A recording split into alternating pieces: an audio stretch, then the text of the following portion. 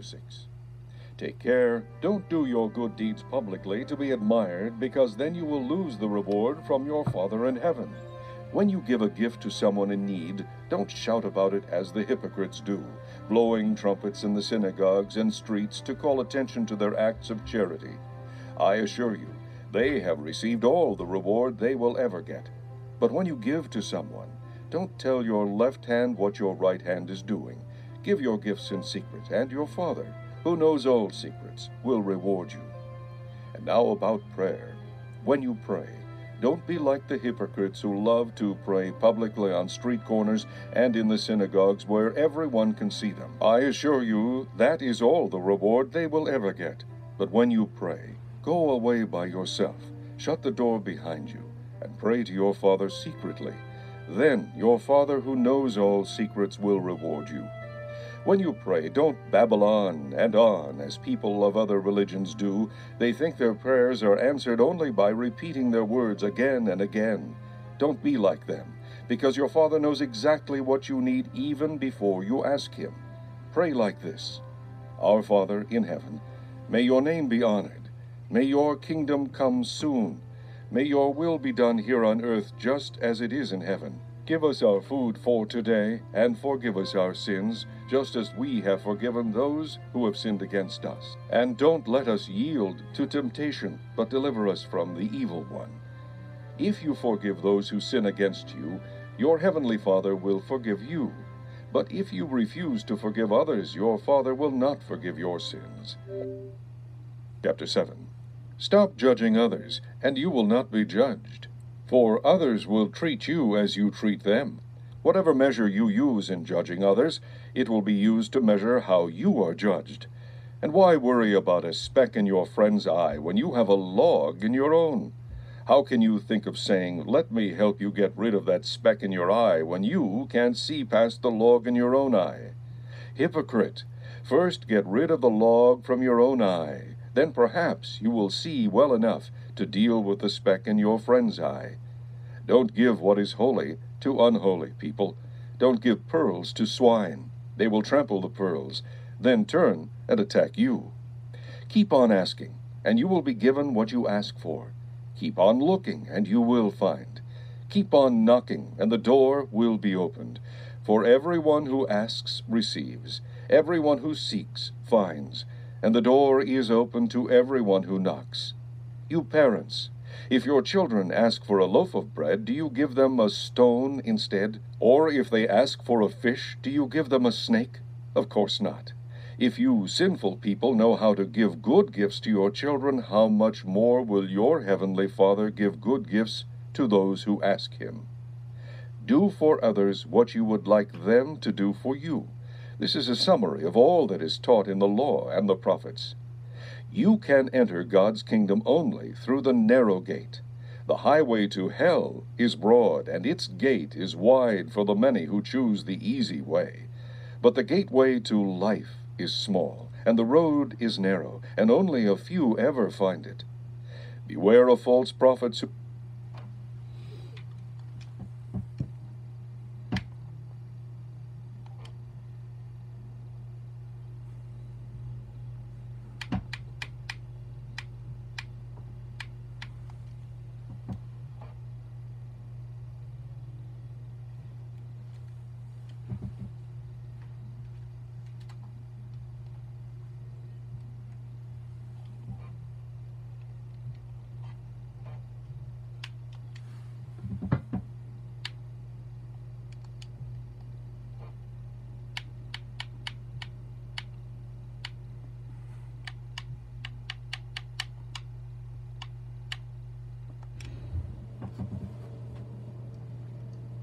Jesus went on to say, I assure you that some of you standing here right now will not die before you see the kingdom of God arrive in great. Chapter 9. Jesus went on to say, I assure you that some of you standing here right now will not die before you see the kingdom of God arrive in great power. 6 days later, Jesus took Peter, James, and John to the top of a mountain. No one else was there. As the men watched, Jesus' appearance changed, and his clothing became dazzling white, far wider than any earthly process could ever make it. Then Elijah and Moses appeared and began talking with Jesus. Teacher, Peter exclaimed, this is wonderful. We will make 3 shrines, one for you, one for Moses, and one for Elijah. He didn't really know what to say, for they were all terribly afraid. Then a cloud came over them, and a voice from the cloud said, "This is my beloved Son. Listen to him." Suddenly they looked around, and Moses and Elijah were gone, and only Jesus was with them. As they descended the mountainside, he told them not to tell anyone what they had seen until he, the Son of Man, had risen from the dead. So they kept it to themselves, but they often asked each other what he meant by rising from the dead. Now they began asking him, "Why do the teachers of religious law insist that Elijah must return before the Messiah comes?" Jesus responded, "Elijah is indeed coming first to set everything in order. Why then is it written in the Scriptures that the Son of Man must suffer and be treated with utter contempt? But I tell you, Elijah has already come, and he was badly mistreated, just as the Scriptures predicted." At the foot of the mountain they found a great crowd surrounding the other disciples, as some teachers of religious law were arguing with them. The crowd watched Jesus in awe as he came toward them, and then they ran to greet him. "What is all this arguing about?" he asked. One of the men in the crowd spoke up and said, "Teacher, I brought my son for you to heal him. He can't speak because he's possessed by an evil spirit that won't let him talk. And whenever this evil spirit seizes him, it throws him violently to the ground and makes him foam at the mouth and grind his teeth and become rigid. So I asked your disciples to cast out the evil spirit, but they couldn't do it." Jesus said to them, "You faithless people, how long must I be with you until you believe? How long must I put up with you? Bring the boy to me." So they brought the boy. But when the evil spirit saw Jesus, it threw the child into a violent convulsion, and he fell to the ground, writhing and foaming at the mouth. "How long has this been happening?" Jesus asked the boy's father. He replied, "Since he was very small. The evil spirit often makes him fall into the fire or into water trying to kill him. Have mercy on us and help us. Do something if you can." "What do you mean, if I can?" Jesus asked. "Anything is possible if a person believes." The father instantly replied, "I do believe, but help me not to doubt." When Jesus saw that the crowd of onlookers was growing, he rebuked the evil spirit. "Spirit of deafness and muteness," he said, "I command you to come out of this child and never enter him again." Then the spirit screamed and threw the boy into another violent convulsion and left him. The boy lay there motionless, and he appeared to be dead. A murmur ran through the crowd. "He's dead." But Jesus took him by the hand and helped him to his feet, and he stood up. Afterward, when Jesus was alone in the house with his disciples, they asked him, Why couldn't we cast out that evil spirit? Jesus replied, "This kind can be cast out only by prayer." Leaving that region, they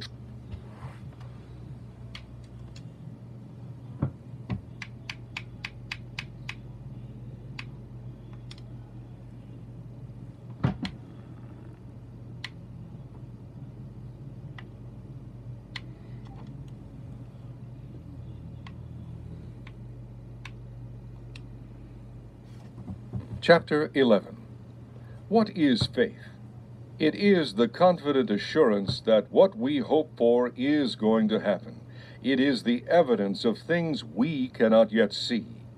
God gave his approval to people in days of old because of their faith. By faith, we understand that the entire universe was formed at God's command, that what we now see did not come from anything that can be seen. It was by faith that Abel brought a more acceptable offering to God than Cain did. God accepted Abel's offering to show that he was a righteous man. And although Abel is long dead, he still speaks to us because of his faith. It was by faith that Enoch was taken up to heaven without dying. Suddenly, he disappeared because God took him. But before he was taken up, he was approved as pleasing to God. So you see, it is impossible to please God without faith. Anyone who wants to come to him must believe that there is a God and that he rewards those who sincerely seek him. It was by faith that Noah built an ark to save his family from the flood. He obeyed God, who warned him about something that had never happened before. By his faith he condemned the rest of the world and was made right in God's sight. It was by faith that Abraham obeyed when God called him to leave home and go to another land that God would give him as his inheritance. He went without knowing where he was going, and even when he reached the land God promised him, he lived there by faith, for he was like a foreigner living in a tent. And so did Isaac and Jacob, to whom God gave the same promise. Abraham did this because he was confidently looking forward to a city with eternal foundations, a city designed and built by God. It was by faith that Sarah, together with Abraham, was able to have a child, even though they were too old and Sarah was barren. Abraham believed that God would keep his promise. And so a whole nation came from this one man, Abraham, who was too old to have any children. A nation with so many people that, like the stars of the sky and the sand on the seashore, there is no way to count them. All these faithful ones died without receiving what God had promised them, but they saw it all from a distance and welcomed the promises of God. They agreed that they were no more than foreigners and nomads here on earth. And obviously people who talk like that are looking forward to a country they can call their own. If they had meant the country they came from, they would have found a way to go back. But they were looking for a better place, a heavenly homeland. That is why God is not ashamed to be called their God, for he has prepared a heavenly city for them. It was by faith that Abraham offered Isaac as a sacrifice when God was testing him. Abraham, who had received God's promises, was ready to sacrifice his only son, Isaac, though God had promised him, Isaac is the son through whom your descendants will be counted. Abraham assumed that if Isaac died, God was able to bring him back to life again. And in a sense, Abraham did receive his son back from the dead. It was by faith that Isaac blessed his two sons, Jacob and Esau. He had confidence in what God was going to do in the future. It was by faith that Jacob, when he was old and dying, blessed each of Joseph's sons and bowed in worship as he leaned on his staff. And it was by faith that Joseph, when he was about to die, confidently spoke of God's bringing the people of Israel out of Egypt. He was so sure of it that he commanded them to carry his bones with them when they left. It was by faith that Moses' parents hid him for 3 months. They saw that God had given them an unusual child, and they were not afraid of what the king might do. It was by faith that Moses, when he grew up, refused to be treated as the son of Pharaoh's daughter. He chose to share the oppression of God's people instead of enjoying the fleeting pleasures of sin. He thought it was better to suffer for the sake of the Messiah than to own the treasures of Egypt, for he was looking ahead to the great reward that God would give him. It was by faith that Moses left the land of Egypt. He was not afraid of the king. Moses kept right on going because he kept his eyes on the one who is invisible. It was by faith that Moses commanded the people of Israel to keep the Passover and to sprinkle blood on the doorposts so that the angel of death would not kill their firstborn sons. It was by faith that the people of Israel went right through the Red Sea as though they were on dry ground. But when the Egyptians followed, they were all drowned. It was by faith that the people of Israel marched around Jericho 7 days, and the walls came crashing down.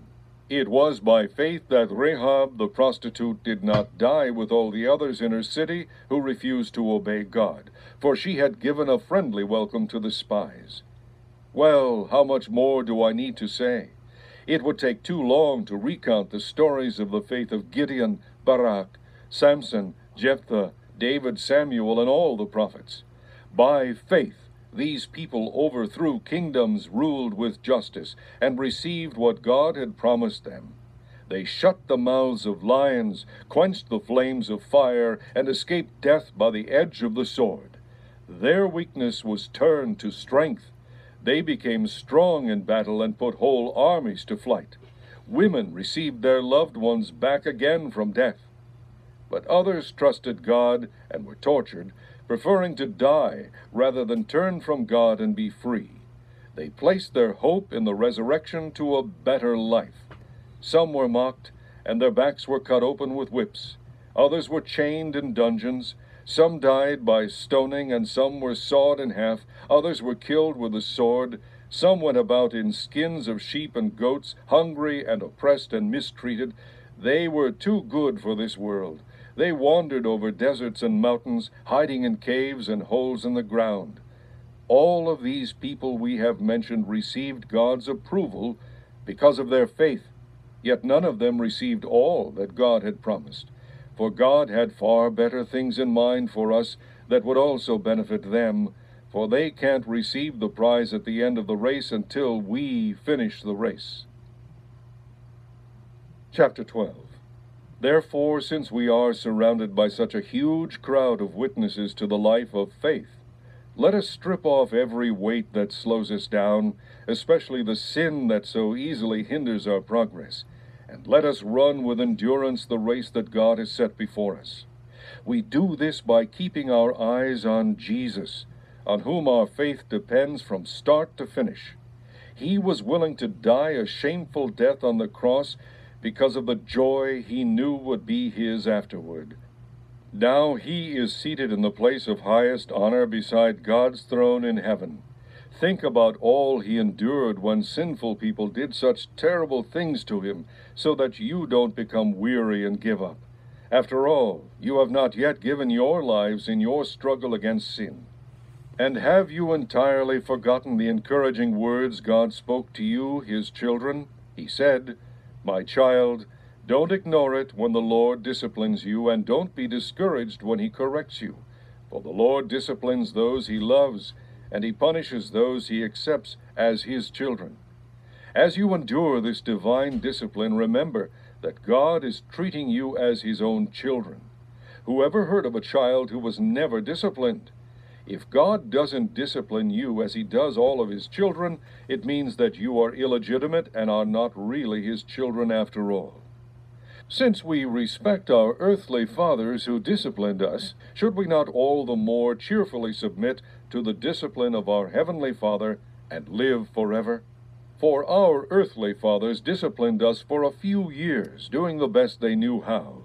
But God's discipline is always right and good for us, because it means we will share in his holiness. No discipline is enjoyable while it is happening. It is painful, but afterward there will be a quiet harvest of right living for those who are trained in this way. So take a new grip with your tired hands and stand firm on your shaky legs. Mark out a straight path for your feet. Then those who follow you, though they are weak and lame, will not stumble and fall, but will become strong. Try to live in peace with everyone, and seek to live a clean and holy life, for those who are not holy will not see the Lord. Look after each other so that none of you will miss out on the special favor of God. Watch out that no bitter root of unbelief rises up among you, for whenever it springs up, many are corrupted by its poison. Make sure that no one is immoral or godless like Esau. He traded his birthright as the oldest son for a single meal, and afterward, when he wanted his father's blessing, he was rejected. It was too late for repentance, even though he wept bitter tears. You have not come to a physical mountain, to a place of flaming fire, darkness, gloom, and whirlwind, as the Israelites did at Mount Sinai when God gave them his laws.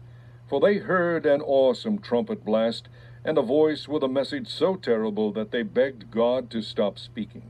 They staggered back under God's command. If even an animal touches the mountain, it must be stoned to death. Moses himself was so frightened at the sight that he said, "I am terrified and trembling." No, you have come to Mount Zion, to the city of the living God, the heavenly Jerusalem, and to thousands of angels in joyful assembly. You have come to the assembly of God's firstborn children, whose names are written in heaven. You have come to God himself, who is the judge of all people. And you have come to the spirits of the redeemed in heaven, who have now been made perfect. You have come to Jesus, the one who mediates the new covenant between God and people, and to the sprinkled blood, which graciously forgives, instead of crying out for vengeance as the blood of Abel did. See to it that you obey God, the one who is speaking to you. For if the people of Israel did not escape when they refused to listen to Moses, the earthly messenger, how terrible our danger if we reject the one who speaks to us from heaven. When God spoke from Mount Sinai, his voice shook the earth. But now he makes another promise. Once again I will shake not only the earth, but the heavens also. This means that the things on earth will be shaken, so that only eternal things will be left. Since we are receiving a kingdom that cannot be destroyed, let us be thankful and please God by worshiping him with holy fear and awe. For our God is a consuming fire.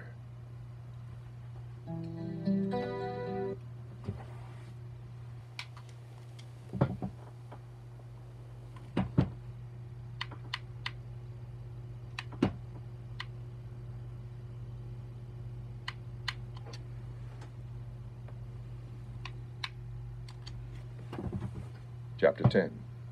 Dear brothers and sisters, the longing of my heart and my prayer to God is that the Jewish people might be saved. I know what enthusiasm they have for God, but it is misdirected zeal, for they don't understand God's way of making people right with himself. Instead, they are clinging to their own way of getting right with God by trying to keep the law. They won't go along with God's way, for Christ has accomplished the whole purpose of the law.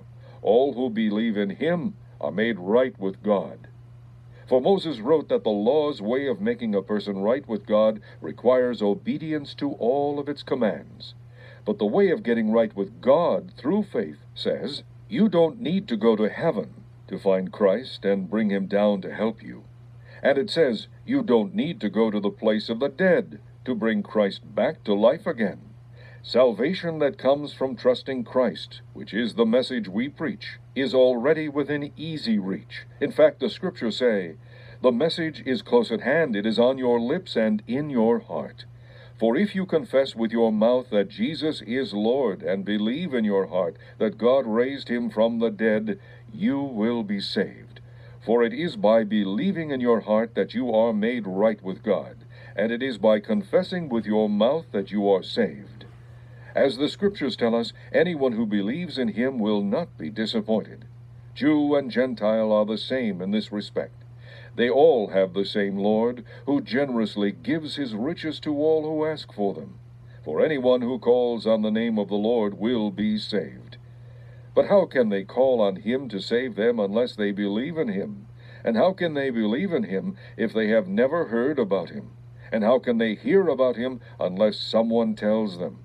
And how will anyone go and tell them without being sent? That is what the scriptures mean when they say, how beautiful are the feet of those who bring good news. But not everyone welcomes the good news. For Isaiah the prophet said, Lord, who has believed our message? Yet faith comes from listening to this message of good news, the good news about Christ. But what about the Jews? Have they actually heard the message? Yes, they have. The message of God's creation has gone out to everyone, and its words to all the world. But did the people of Israel really understand? Yes, they did, for even in the time of Moses, God had said, I will rouse your jealousy by blessing other nations. I will make you angry by blessing the foolish Gentiles. And later, Isaiah spoke boldly for God. I was found by people who were not looking for me. I showed myself to those who were not asking for me. But regarding Israel, God said, all day long I opened my arms to them, but they kept disobeying me and arguing with me. Chapter 11. I ask then, has